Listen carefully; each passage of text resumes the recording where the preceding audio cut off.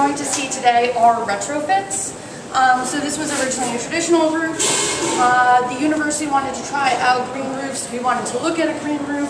We got together and we made this one right here. We have a second one on campus as well, but we're not studying that one. So we have our green roof, and it's an extensive green roof, typical design, about 4 inches deep depth of media. You know, kind of that rocky, gravelly media, all sedum plants basically. That little box over there, that is the weighing lysimeter that I was talking about earlier. We have a complete complement of climatological data. So we have our rain gauge, solar radiation, humidity, we have wind speed over here, temperature, all those things.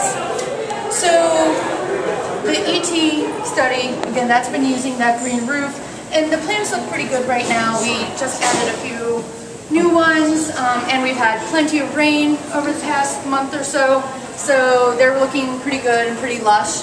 And you can see the green roof lysimeter, you know, it's looking pretty healthy as well.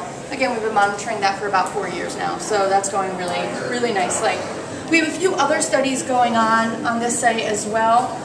We just finally, I think, figured out, we've been trying for years to measure the outflow from the green roof itself, so then we can start connecting how much rain we get, how much outflow we get, and then comparing that to our ET data. The reason it took us so long to get the outflow was because of the wide range of flows that we would have leaving the green roof, particularly on the low end. And we have a requirement for a pretty precise amount of flow that we want to get.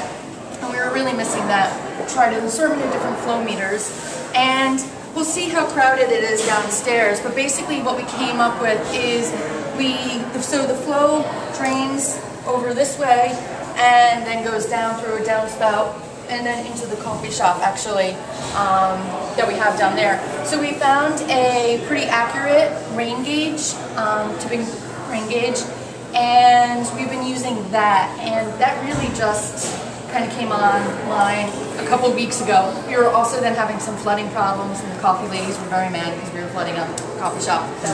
That was not good. So we fixed that problem. And so we'll be getting the outflow from that as well.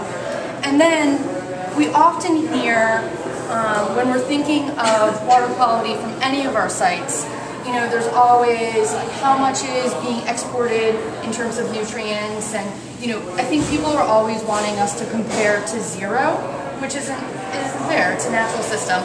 So we're actually starting a study as well. We're collecting roof water or just rainwater over there, and then we're also collecting water from where we measure the outflow, so we can look at what the nutrients are coming off of this green roof. We're then also taking samples over in a forested area and in a grassy area, so we can compare how much nutrients are coming off of the green roof versus another natural system that is not a stormwater control measure. We are not taking any samples from like a traditional roof to compare against, so it's a limited study. So that's the basic components. Do you have anything to add on the green roof? No, although it just occurred to me that we have roof data back from the quad study. Oh, we do have roof data back from the quad study. Back in the day, so we can compare it to that. Cool. Excellent. Good thought. Yeah. Does anyone have any questions?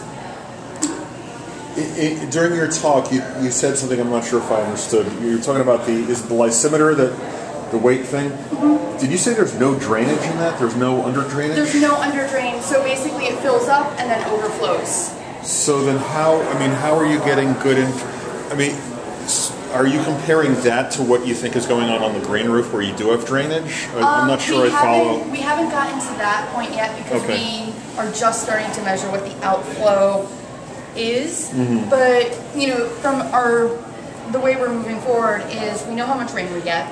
And once we can measure the outflow from the green roof, then we can get, you know, the difference there, and that's the percent storage or the amount storage. Mm-hmm. And then kind of knowing what our evapotranspiration is here, and we know how much rain, and we know that there's no outflow, or we figured out a way to account for the outflow out of that. Okay. And so then we can see, would evapotranspiration from this system be the same? as the lysimeter system? Would it be less? Would it be more? So that is all still in the making.